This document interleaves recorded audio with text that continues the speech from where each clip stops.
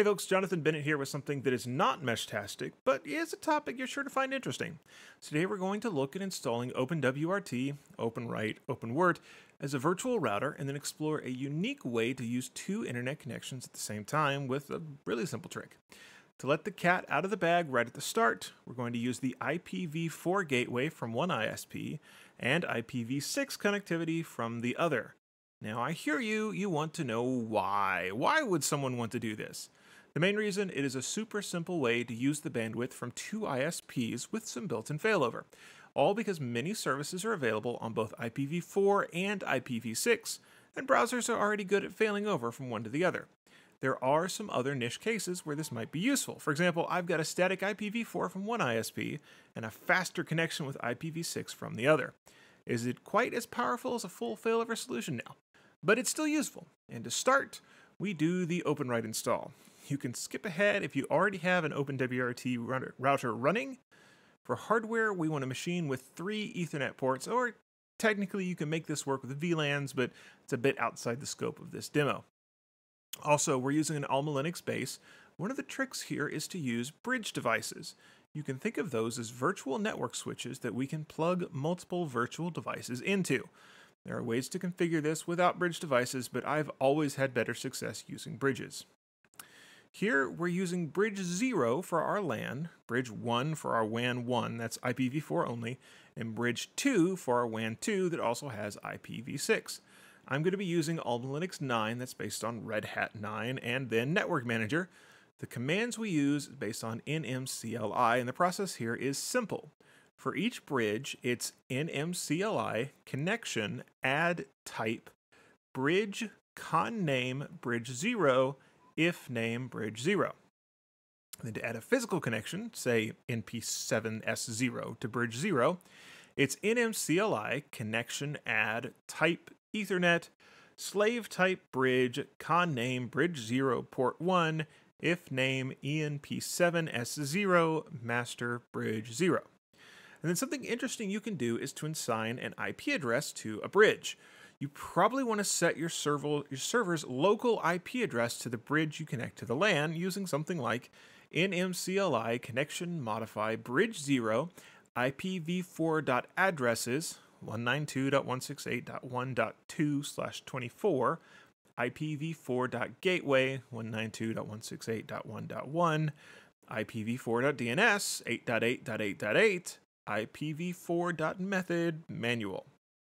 And for a bridge that doesn't get an IP address, like our ISP connections, you run nmcli connection modify bridge 1 IPv4.method disabled, and probably the same command but with IPv6.method as well. Now on to the installation of OpenWRT. Here on the OpenWRite site, we're looking for the current stable series downloads. Search for x86, select x86/64. The easiest image to use is this combined ext4. Let's copy that file location and then log into our server. As root or using sudo, we'll change directory, so that's cd /var libvirt images. That's where libvirt expects file images to be found. And we use wget to get the URL that we just copied. So wget and then paste. Next, we need to extract the image using gzip. So gzip --d in the name of the file to give us our final .img. Now, I'm not covering here the process of getting libvirtd enabled and running. Just a hint, you may need to enable virtualization in your BIOS to make that happen. So, we're going to pull up Virt Manager, connect to the right server, and create a new virtual machine. We want to use import existing disk image, hit browse, may have to hit refresh, but we want the OpenWRT combined image that we just downloaded. And the easiest way to go here is just going to be a Linux generic, probably the latest that they have. Also of note, you only need a single CPU, and 2048 or 2 gigs of RAM is definitely enough for OpenWRT. Name it something memorable. We want to customize configuration before install. If it did generate a default network card, we're going to go ahead and remove that. and then we add hardware. It's a little easier to add your LAN bridge first and then your two WAN bridges. Stick with VirtIO for the best speed, and the network source is going to be bridge device, and we're going to use the device names that we just created for each of these.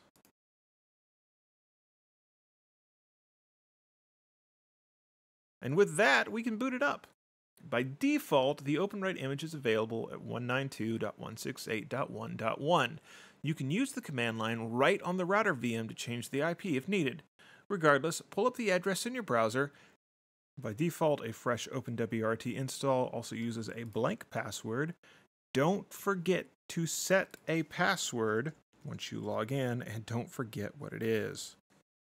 Then under Network and Interfaces, we'll add a new interface and name it for your second ISP. Connect it to Eth2. Don't forget to put this new interface in the WAN firewall zone. And then the real magic is here, where we unselect the option to use the default gateway. Then we go to the existing WAN 6 connection and into the physical settings and select the Eth2 interface. This gives us our IPv4 WAN connection on one ISP and our IPv6 WAN connection on the other. And to confirm, you can go to something like whatismyip.com and look for both the IPv4 and IPv6 to be filled. And of course, speedtest.net is great because it will happily use both IPv4 and IPv6 to show off that sick double connection speed. And that's it. That's the secret hack, to use OpenWRT to make use of two internet connections, and a free included speed run of posting a virtual router. If you enjoyed, make sure to hit like and subscribe to keep up with whatever comes next, whether it be Meshtastic, Linux, or the intersection of the two. And if you really want to say thank you, the tip jar is over at buymeacoffee.com/jbennett. Until next time, keep those bits flowing.